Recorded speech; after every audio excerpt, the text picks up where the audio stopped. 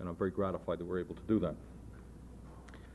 And let me take this opportunity to thank my staff, many of whom are sitting right here now wondering what they're going to be doing with their lives now that they're not working 14 hours a day, and thank Phil Fermonti for directing what I thought was perhaps the best campaign that we've ever run.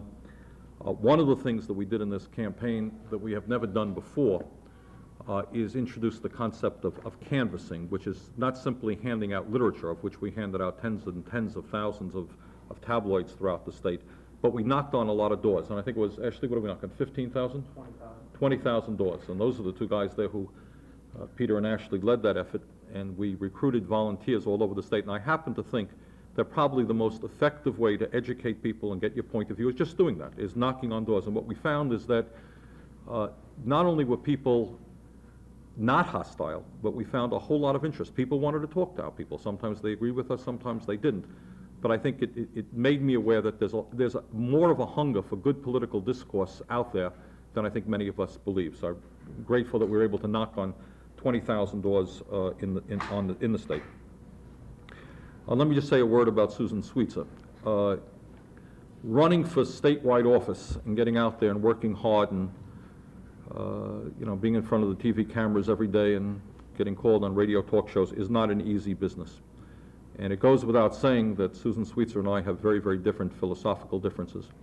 But I happen to respect anybody who has the guts to go out and fight for his or her point of view, and Susan Sweetser certainly did that. And I also congratulate Mr. Long and the other candidates for their efforts. Now, what I want to do very briefly is just touch on a couple of the issues, at least so you get my perspective for the historical record about the campaign. There will be articles in the paper talking about the kind of money that was spent in this campaign. So let me just say a word about that for the record. I do not know who will have ended up spending more money in this campaign, and I would hope the media will do a little bit of investigation to find that out. We raised a certain sum of money. I think it'll be more than $950,000. That's a lot of money. But on the other hand, we ended up not spending all of the money that we raised. In terms of the Sweetser campaign, for the record, I know I've made this point often, but I would hope that people remember it. When you're dealing with Ms. Sweetser's finances, please remember that she raised what she raised, and I'm not quite sure what it was, with 500,000, was that it? On top of that, she will have received, I believe, as I understand it, about $130,000 from the National Republican Committee. On top of that, there is a group that was called the Coalition Americans Working for Real Change. My estimate is they spent $45,000 on negative television ads. And these guys, by the way, represent corporate America. These are some of the largest corporations in America. In addition to that, and I don't know how many of these things were sent around the state, but in my household, we received two, and we are not generally regarded as a bastion of Republican support. But two of my stepkids received these glossy things. I presume they were mailed out all over the state at considerable expense. The NRA made independent expenditures of tape-recorded messages that went to many of their members, also putting information into their Vermont publication. The National Right to Work organization, which is a right-wing anti-union group, also sent out letters. We know 2 letters. How many Vermonters received that, I don't know. And further, the point that I want to emphasize, and sometimes gets lost in the shuffle when somebody writes Sanders or his opponent, as an independent, and I can't make this point strongly enough, we do not have the kind of infrastructure that either Democrats or Republicans have. And what that infrastructure means in the case of a strong candidate like Susan Sweetser, it means polling information, it means offices, it means literature that goes out all over the state from the Republican Party, it means tabloids in certain parts of the state which criticize me, which are published by county Republican parties. When you add all of those things up, I think you're going to end up finding that probably, roughly speaking, an equal amount of money was spent, and I would hope that the media does that for the historical record. So my point is not to complain. You know, we had a lot of money and we spent a lot of money, but just that be understood, and it's not just what Sanders raised and Sweetser raised, because she got a lot more additional outside help than we did. Let me say a few words about the media. And I don't want to be misunderstood in this respect, because I think I sometimes am. I'm often critical of the media, but I'm not critical, and I don't believe, with very, very few exceptions that I'll touch upon, that there's a prejudice against Bernie Sanders. I think, with the exception, let me say, of Channel 3, where I think there is, has been for many years, a built-in Republican prejudice that goes way back. The owner of Channel 3 has contributed $2,000 to my opponent, and I think there is a Republican bias there. That's not to say that there are not many stories on Channel 3 which are fair and objective. There are. But I think if you check the record, you'll find that there's a bias there. But that is not even the main point of what I wanted to talk about in regard to the media. The problem that I have had, and somebody with my political point of view has, is the following. I happen to believe, as many of you know, that the most important dynamic of America's economic and political life is the class issue. The class issue. The fact that a relatively small number of very wealthy individuals and institutions control to a very large degree the economic and political life of this country. Now, some people may disagree with me, well, they may agree with me, but that happens to be my point of view. And from that belief comes my analysis of what happens politically and economically in this country. And that's how I approach politics and economics. And that is very different, to be honest with you, than how the vast majority of the members of Congress control politics. Now, let me give you just a few examples of what I mean and the problems that I end up having with the media. If one examines my Republican opponent's FEC report, it will show that she was very, very successful, as we all know, in raising a large sum of money from the wealthiest people in Vermont and from large corporate interests. I don't think there's any debate about that.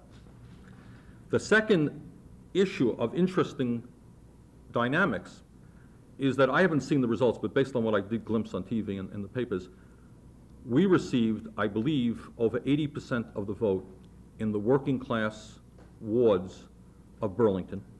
And I suspect, and I have not done this yet, I suspect that if one went down to Rutland, to St. Albans, to Bennington, to Brattleboro, you would find us doing phenomenally well in the working class areas of those communities. I would hope that the media would examine what does that mean? What does it mean that we do well in working class and low-income areas and that my opponent attracts enormous sums of money from the wealthy and large corporations? What are the implications of that? Again, understanding that I think this campaign was covered fairly and objectively by the media, let me just mention a few of the questions that, given my politics, was not asked of me. And I say this not in a critical way. I really do not mean to be in a critical way, because I think the media did a good job and an objective job and a fair job in a very difficult circumstances. I appreciate how overworked you all are in trying to cover the media. But given my politics, for example, nobody, not only in this campaign, I cannot recall that anyone has ever asked me, what am I going to do to end the reality that America has by far the most unequal distribution of wealth and income in the industrialized world? Is that an important question? It's an important question, but it starts from a certain position. If you think that that is a problem, I think it's a problem. But what we have all of us have developed a certain way of approaching problems, and Dan Rather doesn't think it's a problem. Rush Limbaugh doesn't. The New York Times does not think it's a problem. I think it's a problem. But that type of question is virtually never asked of me. No one speaks to me and say, Bernie, what are we going to do to end the disgrace that 22% of the kids in America live in poverty, and we have the highest rate of childhood poverty in the industrialized world? Is that a crisis? I think it's a crisis. Over and over again, I'm asked, what are we going to do about Social Security, which is solvent for the next 35 years? Is that a problem? Sure, it's a problem. Should we work on it tomorrow? Yes, we should work on it tomorrow. But over and over again, I'm asked that problem, but no one is saying, why is it not a problem that we have the highest rate of childhood poverty in the industrialized world? Well, corporate America doesn't think it's a problem. Democratic leadership doesn't think it's a problem. Republican leadership doesn't think it's a problem. It is a problem. So what I'm suggesting of all of us, I know you have a problem, is that my politics are different than most people's. But it concerns me that we can't get those type of issues out as much. Another example. The facts are very clear. Check it out. U.S. News and World Report just a few weeks ago. 10 years ago, in 1985, the United States paid its working people the highest wages and best benefits in the industrialized world. You know what place we're in today? We're in 13th place, according to U.S. News and World Report. Is that a story? I think it's an enormous story. I talk about it. There was a wonderful article in the Rutland Herald. You guys see that? By Bartlett and Steele. Anyone see that? Terrific article. I mean, dealing with all of the issues that I spend my life talking about. There's a wonderful article in the Rutland Herald, and the Rutland Herald, by the way, does a pretty good job in getting that stuff out every now and then. Why is it not a major story? Why is it not on chat? And I'm not saying this in a critical sense. I'm not being here, to be critical. It's not different any place in the country. I'm not picking on the Vermont media. But why don't we talk that issue? First to 13th place in 12 or 13 years. Is that a story? I think it's a story.